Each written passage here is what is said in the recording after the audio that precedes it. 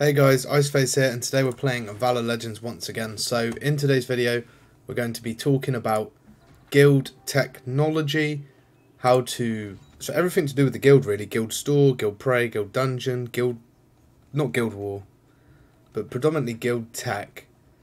And to start it off, I do have a seed to open just to see if we get lucky. Give some luck to us. No, nada. So first of all, guys, let's talk about guild tech. As you can see, there's loads of different categories. So you've got your rangers, your priests, your mage, your assassins, and your warriors. There's some key points in each one that you need to take a look at. And I'll explain why. So starting off with the assassins, I believe early on, assassins and rangers are pretty foolproof ways to gain better stats. For the most heroes, because most of the best heroes are assassins and rangers, i.e. the assassins you got Gar, Ramiel, rangers you got Celia, Felix, both very desirable in each category there, so you might want to prioritize going for one of them first potentially.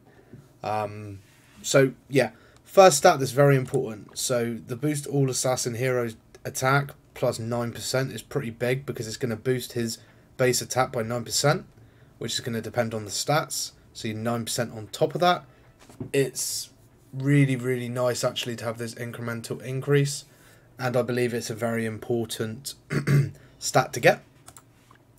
The attack speed is nice as well, so you can put some into this, and the actual basic attack is good as well. I believe getting this up is only going to help part with both of them, because if you just based it off that, you're gaining 9% more, but it's actually the overall attack being increased. If I give you an example, if we go to Gar, you're going to see this is his attack here, and then we can go into the individual. So this is 9% higher, because it is, of course, 177,000, so if you minus 9%, is going to be that increase in attack, or the overall damage.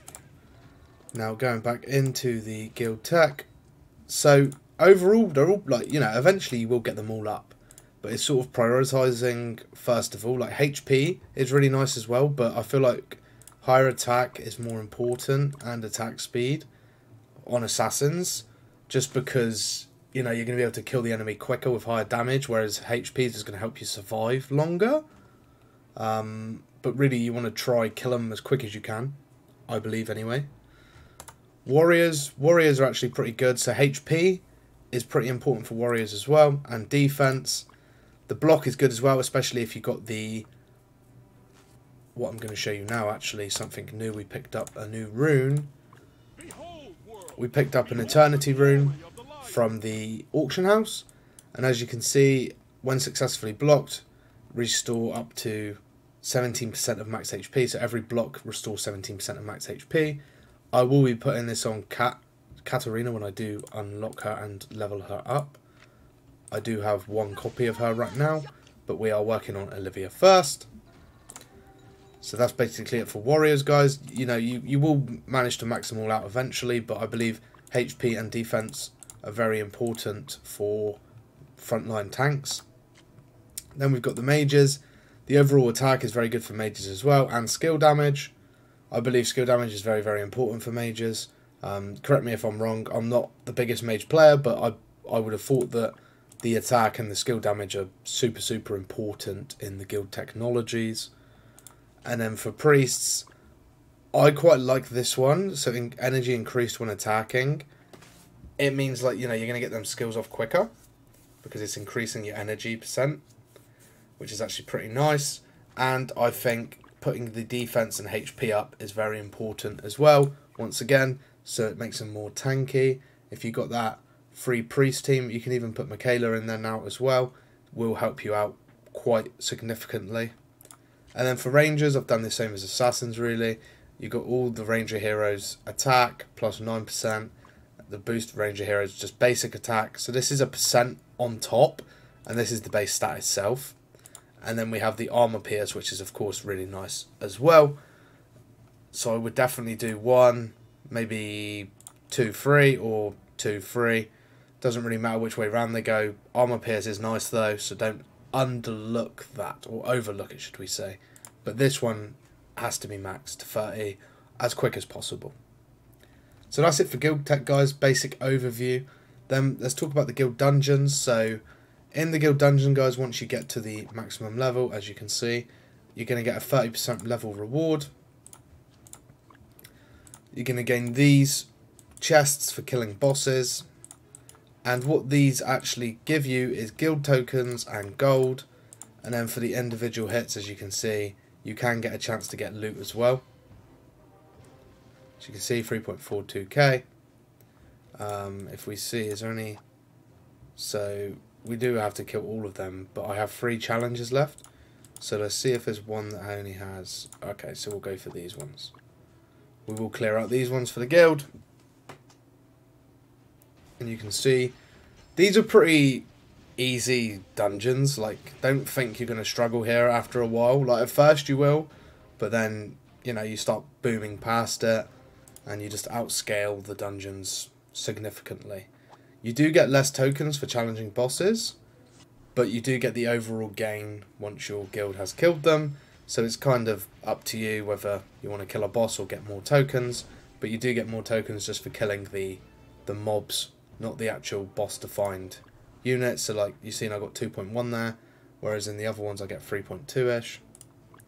But we do want to help out the guild a little bit, because we are going to be able to buy something in the guild store now, which is what I wanted to show you as the last part of the video, to do with guild tech and store. Right, so that's the guild dungeon, guys. Really easy. This is max level guild dungeon, of course. So then we come to the guild store. As you can see, I can buy tokens that are going to awaken my gear. Now, right now, I am working on a couple different pieces of equipment. I want to do Celia's equipment. I want to get Guard's equipment. I want to get Ramiel's. And then I want to work on the priests, of course. But first things first, guys, we need to start getting this Celia's equipment higher. So we're going to buy this token. And then we come over to our Celia. Where is she? Here she is. We're going to do the ring first, or second, should we say. And this is going to greatly increase the stats, as you can see. And then the second evulsion is an extra 23k HP and over 1000 attack, which is obviously going to help with them stats. So that being said, guys, that is it for today's video. We've done a basic guild pro as well, guys. You can do all of these every day. It is pretty good for guild technology. But yeah, like I said, guys, basic overview of guild tech, guild dungeons, how the guild store works, and the prey. Guild Wars, we have a whole series of videos on that. 2 different playlists, Guild Wars Season 3 and Season 4. We are going into the finals, as you are all well aware if you watch the videos. That will be a very interesting video to see. As you can see, I'm not going to click anything, but we are in the grand finals. Well, I'm going to bet on Asgard, of course.